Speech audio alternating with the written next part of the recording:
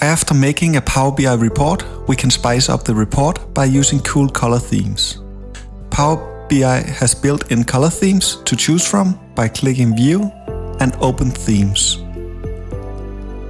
If we want a larger selection, we can go to the theme gallery, where other Power BI users post their color themes for Power BI reports.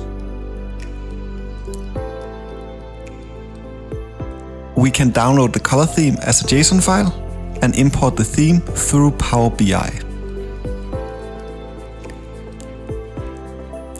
And if we want to make our own color theme, we can do that as well. We can make a JSON file in this format with name, data colors, background, foreground, and table accent. I use Notepad++ to edit this JSON file.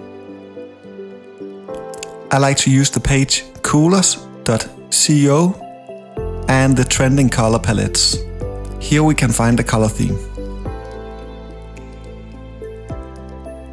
When we have a color theme we like, we press Export the palette, then Code, and Copy. We need the array part, so we copy the whole code into the JSON file.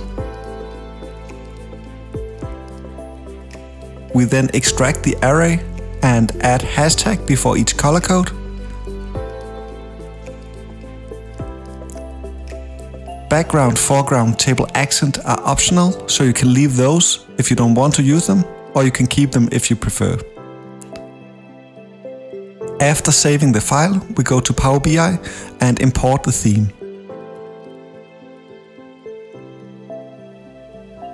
As you can see, everything in our report updates to our customized color theme. The color theme has been applied, so when we add new items to the report, it will automatically preload these items with the customized color theme. So that's how we edit and customize color themes in Power BI.